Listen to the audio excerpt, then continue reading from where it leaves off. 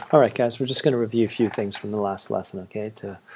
Just nothing like going over some of the skills you've learned, and the more times you practice them, the better you will get at this, and it becomes more intuitive. Notice that my screen has the perspective view and an attribute editor, and you're going, what is that all about? Not a problem. First and foremost, I'd like you guys to change it and go into the channel box, okay? The channel box, for example, will give you information as to translation, rotation, scale, and as well the information here. I mentioned in the past, I'm zooming in and out. If I press 5, it's shaded view. All right, and I'm going to change the height quickly to 3, and I'm going to give you some maybe different cuts here, and subdivision 3. Okay, I just added, whoa, wrong way, Balian. Subdivision height to 6, and have it inverse here, 3. Lovely. All right, I also noticed the height is 3, and let me zero out the X and the Z right there. And what I want to do is go to halfway up from 3 is 1.5. So I have this at ground level, okay? Just so you know, get comfortable moving things around. So notice if I just, just press W here. If I move this way, and you see the X is -4, I'm just going to bring it to 0. So you should get comfortable zeroing out your X and Z. Work off the center of your workspace, okay?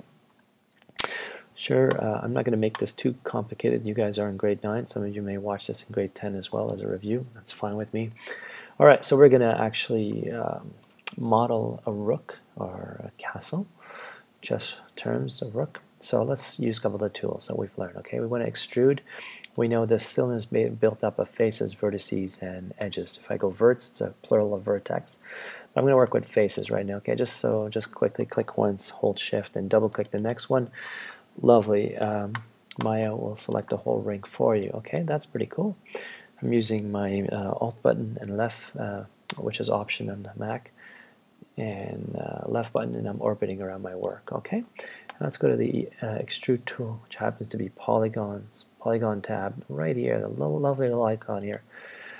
4 squares and one of them extruding out.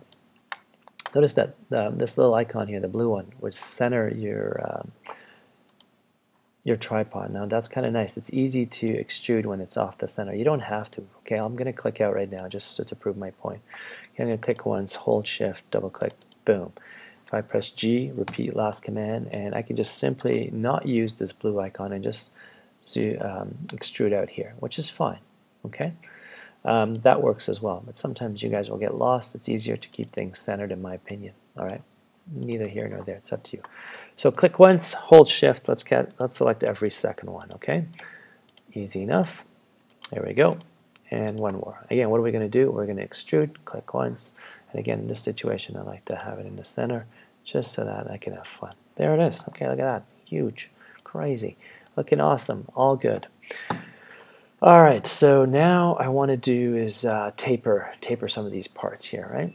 And that's using the scale tool. As we know, the cylinder is made up of also edges. So if I right click, select an edge, watch how cool this is. If I double click now, I don't have to do how I did the faces before, polygons. I just have to click once or double click and it'll give you the whole ring because it's an edge. So if I press R for scale, and remember this please, we are going to scale from the center, not from up here, out there, or anything like that. So watch here in the center, nicely done. Okay, easy now. So if I can come back here, double click, do the same thing, and there you have it, right?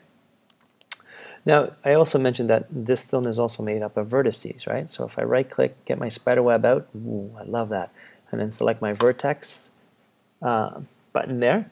So watch this. If I select this way in terms of this view, it's not really in the front view. I'm just doing a marquee select, and we'll do this, and we're going to bring this up. Look at that. You can control how things work.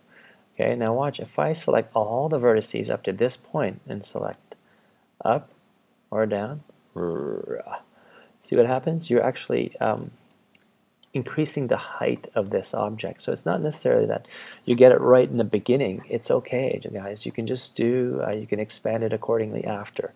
Okay, so that, again, you know, you're in grade 9, you may not be too comfortable playing with vertices at this point.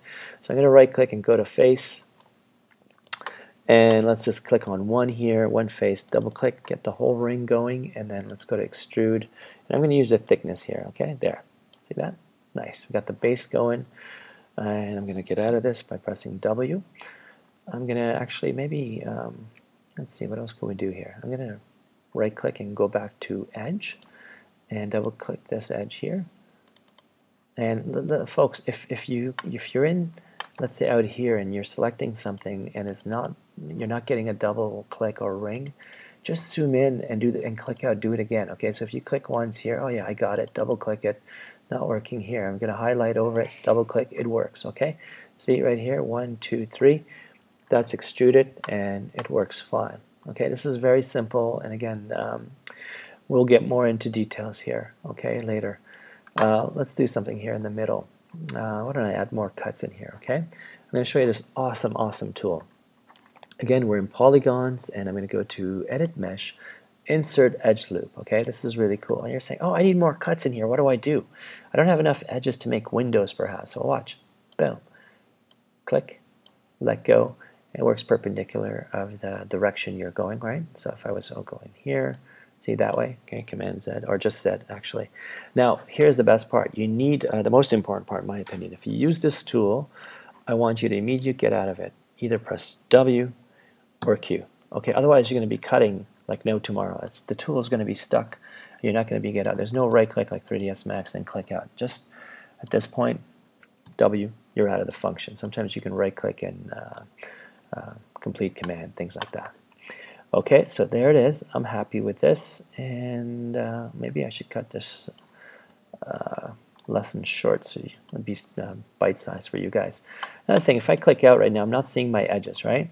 Well, this is what I like to see. When I'm viewing my objects in a viewport, I like to have Wireframe on Shaded selected. Okay, so it's under Shading, Wireframe on Shaded. Okay, so this way, without clicking, I can see the edges. Okay, so your edge flow is very important. All right, this is good review for you guys. I'm going to say Balian out.